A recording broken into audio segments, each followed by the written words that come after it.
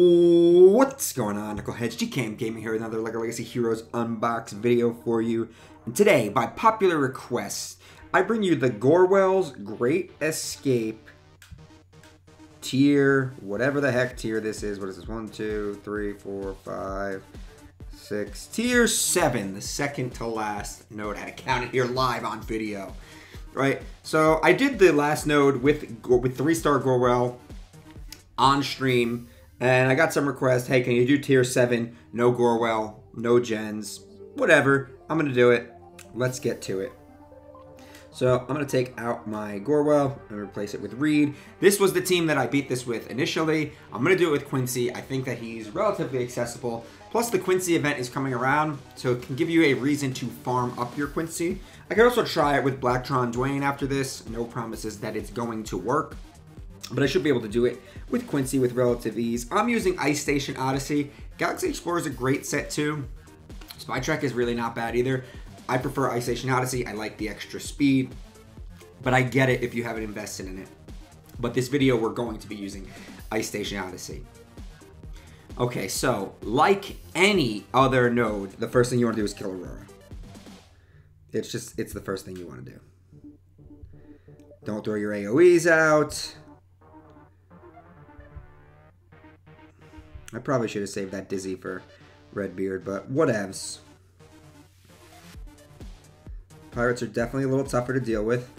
Man, this is going to be tough because who knows who Brutus is going to put that taunt on. I like to go after Willa next. I despise Willa.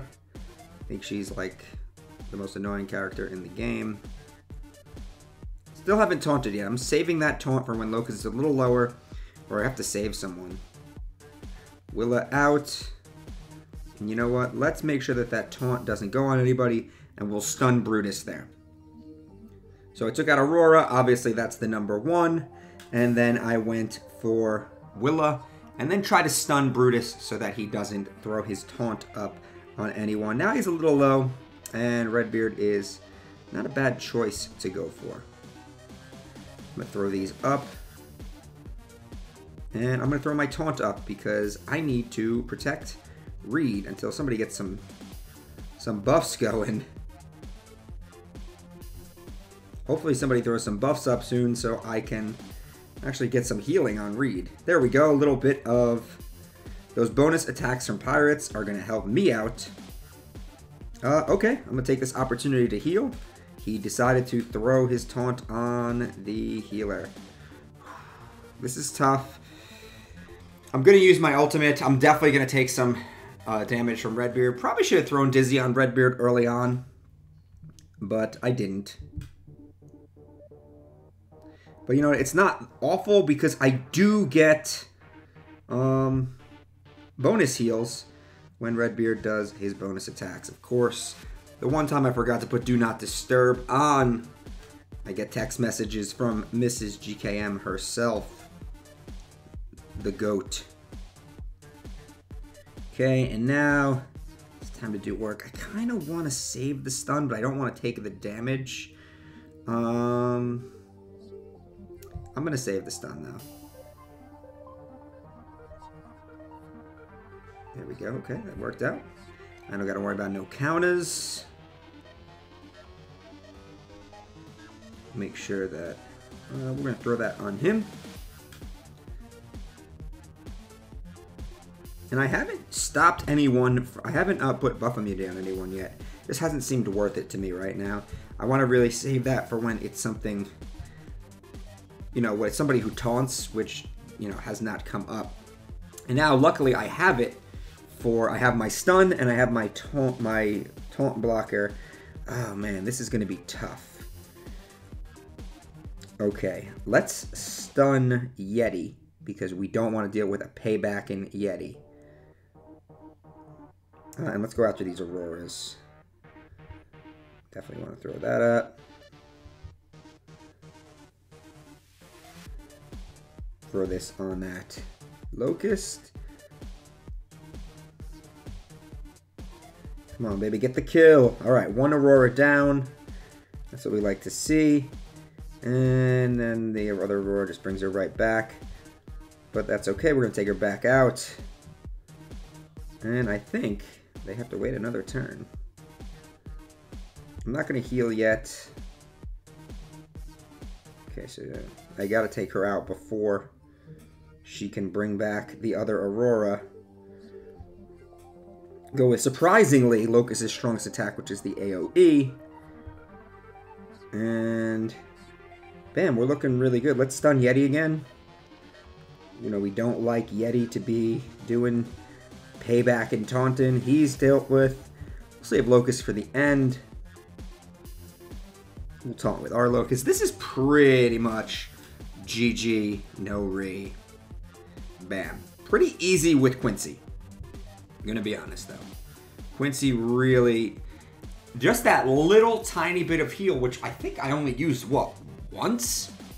Does make the difference. But Kelvin's heal made a big difference too. So I'm gonna actually go for another round over here. I'm gonna try to do it with Dwayne. Listen, if I don't get it in one try, yeah, you know, yikes, whatever. I'm not gonna kill myself trying to get this with Dwayne. I'm already now basically wasting loots for the good of a video.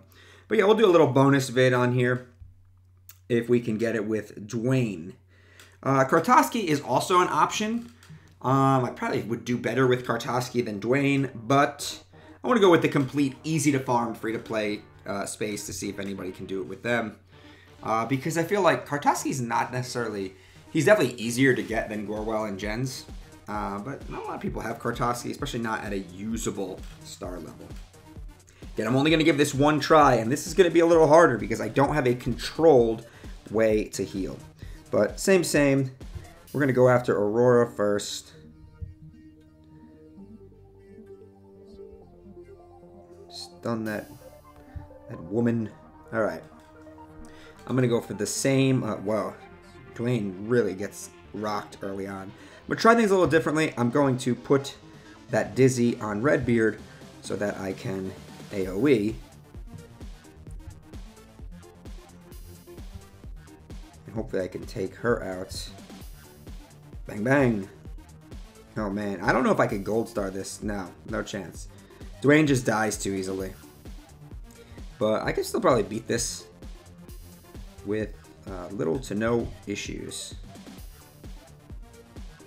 That Dizzy was really big on Redbeard because I got to avoid a lot of counterattacks. But see those bonus attacks, man, they will heal you, especially if you're strong.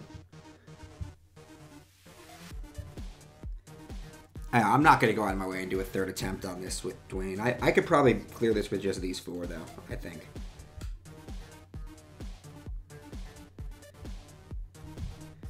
And some of that bonus attacking.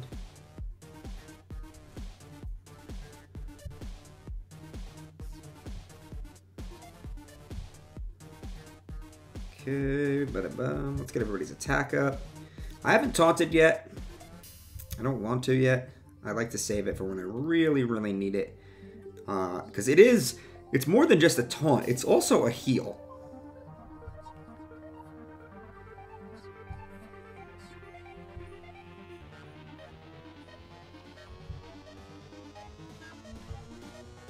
Okay, and now this is probably going to be the hardest one to do with just the four.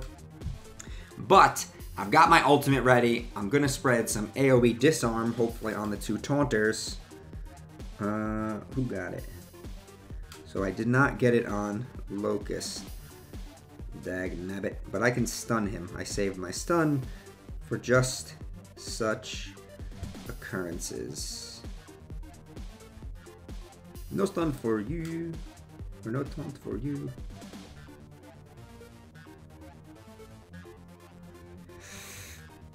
I wish I would do that. She's just gonna bring her back.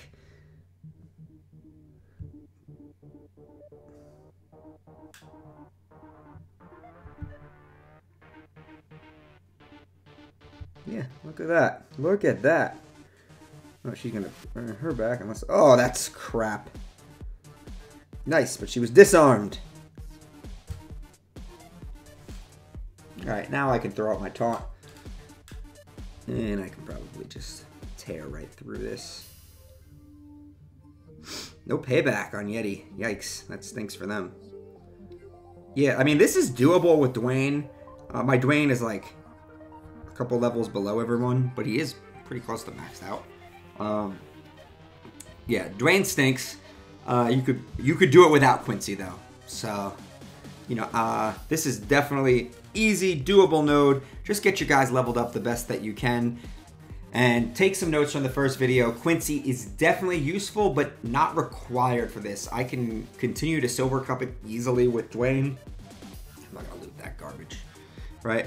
And the last node, though, you do need Gorwell or gens, as you can see from the stream I did a few weeks ago. I did it with 3-star Gorwell, and then I think Nooch did a video a while back where he did it with maybe a 4 or 5-star gens. That's pretty much all I got for today, Knuckleheads. So I'm gonna smash that like button, hit that subscribe button, ding that little bell for some notifications, and as always, remember to knuckle up.